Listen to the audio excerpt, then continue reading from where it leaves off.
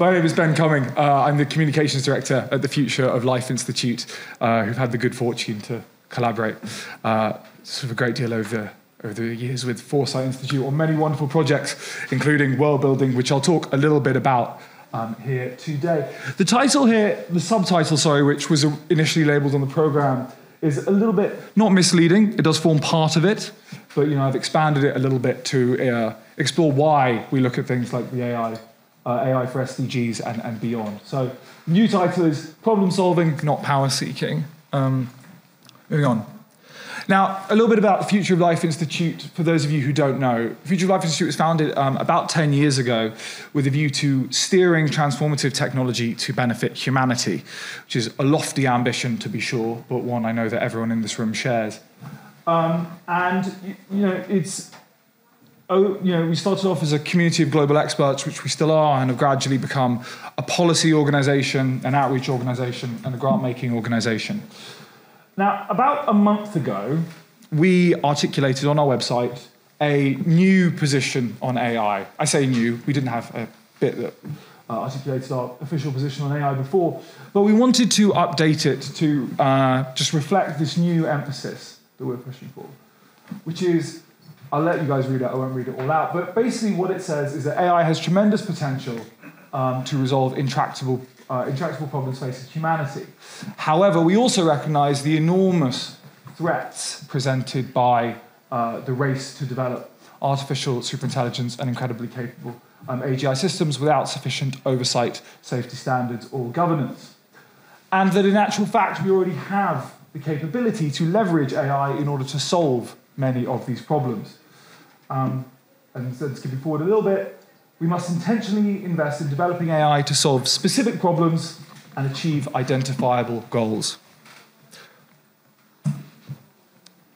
Now, why?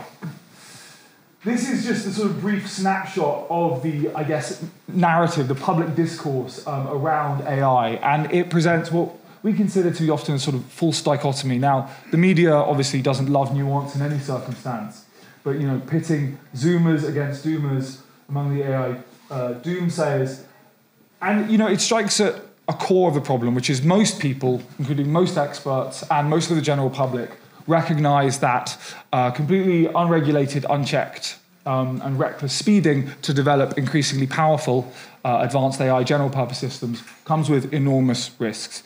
Be that in the form of escalating harms, be that extreme power concentration, be that mass surveillance in the hands of a handful of actors without accountability, right the way up to misuse, bioterrorism, extreme labour displacement and replacement, and then, of course, loss of control and the existential threats therein, nuclear escalation, pick your favourite.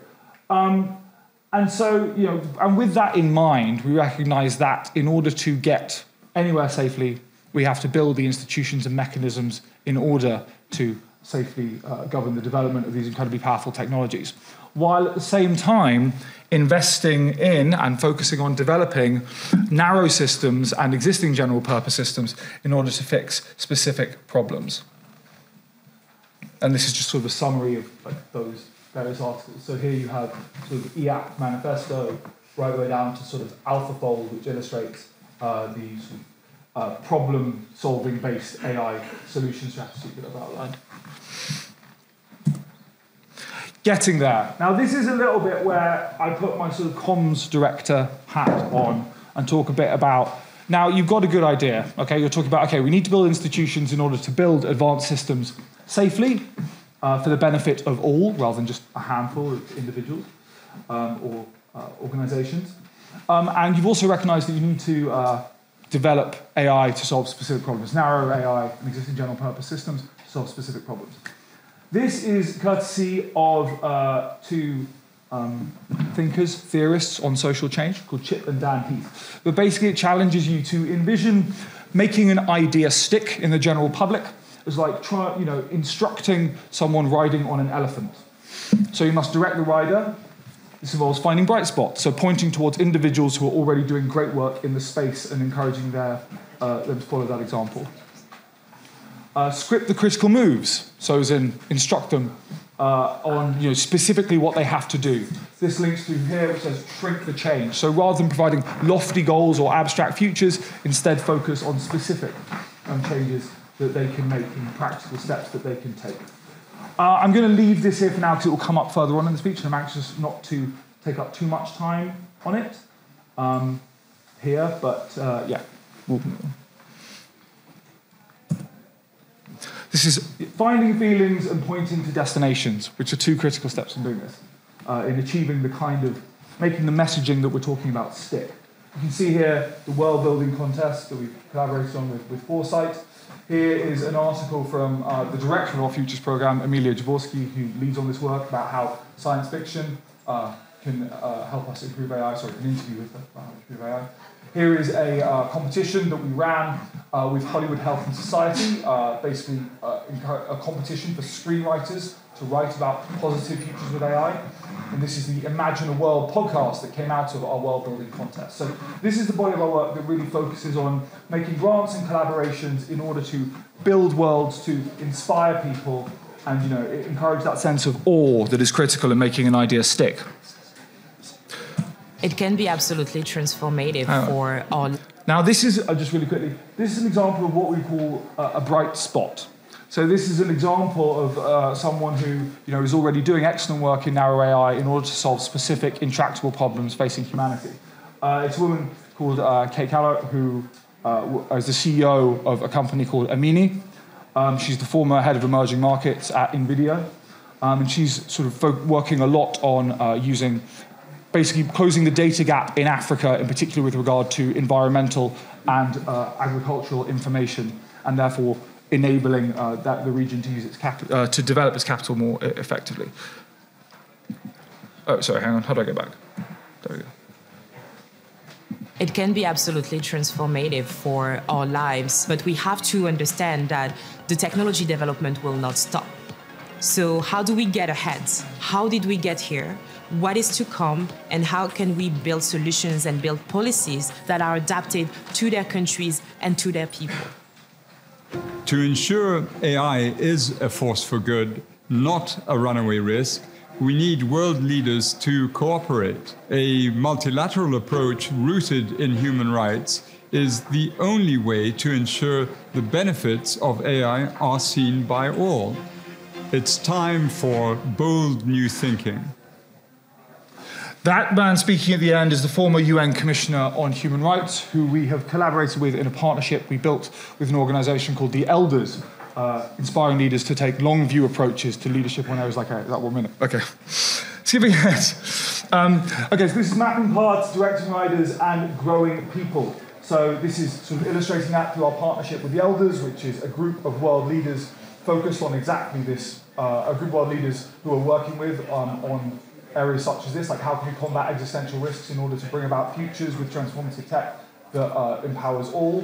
This is an example of our work with religious communities to get them to imagine positive futures with artificial intelligence and engage them as stakeholders, so growing our people there, which is another key step in the directing the elephant metaphor I used earlier.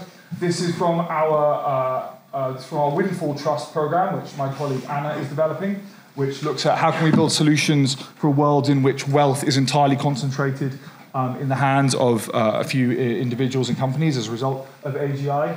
And this is from the hackathon we did with Foresight, which is aimed at mapping paths specifically to futures such as these.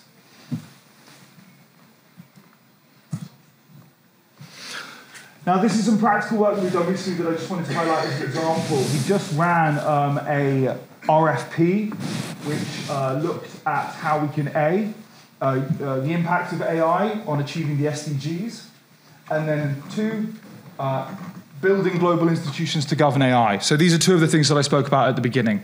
On the one hand, we're looking at how can narrow AI and existing general purpose systems be focused to solve existing intractable problems, rather than uncertain capabilities of just increasingly powerful general purpose systems that carry enormous risks. And then this is building institutions to govern AI. And these are some of the winners. So you can just see some notes here. If you guys want to find out more about this, look into it. I won't take up too much time by reading them out, but we did have over 130 entrants from over 39 countries, including some of those above. So definitely check those out. There are two things I do want to highlight very quickly before I go, just in case anyone here is interested to find me about at the end. I mentioned before about getting people to imagine scenarios with AI and the kind of situations and worlds we could create. We're currently running a superintelligence illustration contest, which offers prizes of 10 grand a piece for people who can come up with the most creative but also informative illustrations of what superintelligence could actually look like. We have racked our brains about this for quite a long time, as I'm sure some of you have. So by all means, enter that. The other is a RFP. We are currently running a $4 million grant scheme on concentration of power. People are invited to submit their thoughts on particular mechanisms or institutions or solutions for the extreme power concentration that we are likely to witness over the next few years as a result of advanced AI. So yeah, if you want to find out about either power concentration or illustrating superintelligence contests or grants, please come and find me at the end. Thank you so much, Ben.